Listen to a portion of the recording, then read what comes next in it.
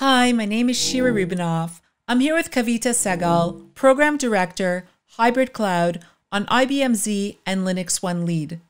Kavita, pleasure to be speaking with you today. Thank you for having me here. Of course. So Kavita, what are the business drivers prompting IT organizations to move to containers and Kubernetes? Great question. So there are multiple benefits. And you can see that whole industry is moving towards containers and Kubernetes because it is giving a lot of business benefits.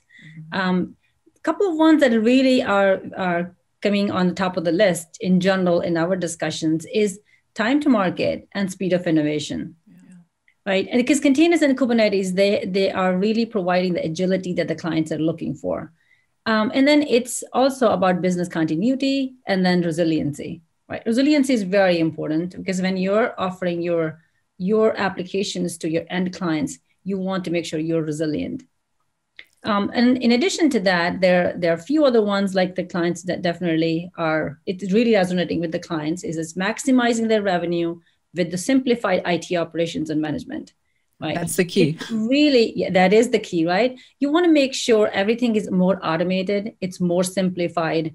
And then it is definitely then going to give them a huge benefit.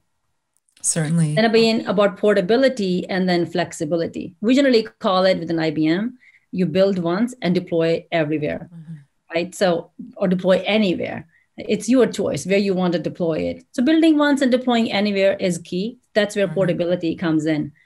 So that portability, the flexibility, it really brings in the business values to our clients. So Kavita, can you give an example of how customers are using Red Hat OpenShift on Z, as well as can you talk about the importance of the flexibility to choose where to deploy workloads?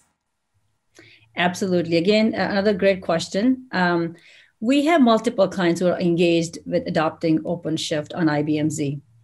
Again, 85% of corporate data resides on mainframe. And then it is all about the law of physics, right? Law of physics, gravity, advocating the data gravity. So data gravity is really big. This resonate with many of our clients. One of the biggest adoption patterns that we are seeing in the market is co-location. While you're modernizing your applications, you want to make sure, the clients want to make sure they are taking a minimum risk and there is least impact to the end clients, or there should be absolutely no impact to their end clients. Right. So in working towards the modernization, the response time of the applications and meeting enterprise SLAs is very critical.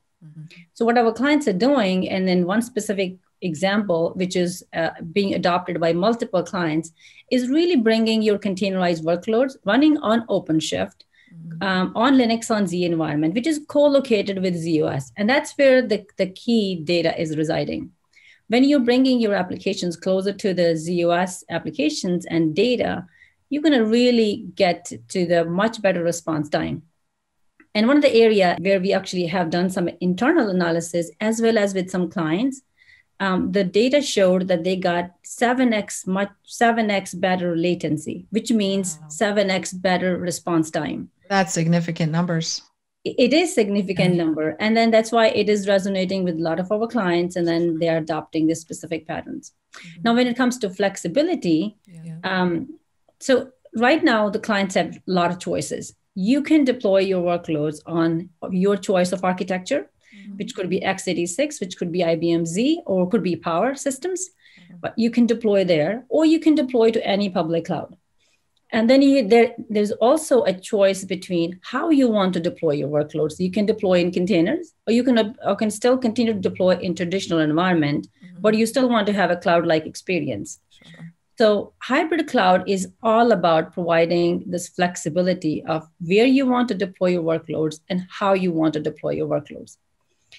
OpenShift on IBM platforms through IBM is a great example of really about the flexibility that I'm just talking about, because it runs everywhere. It runs on multiple clouds. It actually supports multiple architectures, including IBM Z. And that's where it's really making a huge difference. So this is where the flexibility comes in, and which our clients are really eager to exploit. So I would call it Red Hat OpenShift really providing the flexibility with consistency. Well, consistency and flexibility is key, that's for certain. And certainly the importance of flexibility in today's world and how we're moving so quickly within the world, the organizations, the technology, and just having the access, but flexibility in that access and having consistency in what's being provided sounds like a winning hit over here. So that's critical. So thank you for that. And then just to add to that, when you have consistency, you don't have to worry about the skills, right? So you can have this, you can leverage the same development skill, operational skills across the board. So that's where consistency and the flexibility really comes in. So yeah, great question again. Oh, thank you. Good to know. Excellent. And what do IBM Cloud Paks add to Red Hat OpenShift?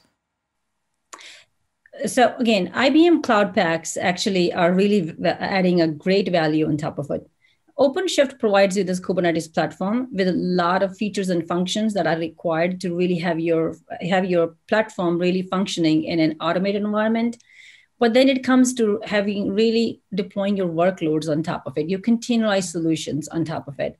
And you need to have your tool chains, your runtimes, and giving, again, the flexibility, right? The choice that you need to have. Cloud Paks are certified to run on OpenShift. They are giving you the automation that you need. In addition to providing these workloads, containerized workloads, there are Cloud Paks for multi-cloud management that really giving you a single pane of glass to manage your workloads across multiple clouds, multiple architectures, and containers and virtual machines. So think about the flexibility there, right?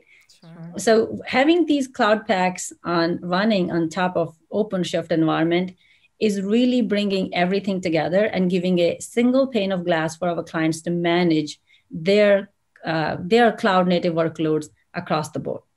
Well, it's a great way that you illustrated it to our listeners, and I'm sure that it's very well received. And it's such a pleasure speaking with you today, Kavita. Thank you for your information share. Thank you for your time, and my pleasure to be here too. Thank you. Look forward to talking to you again soon.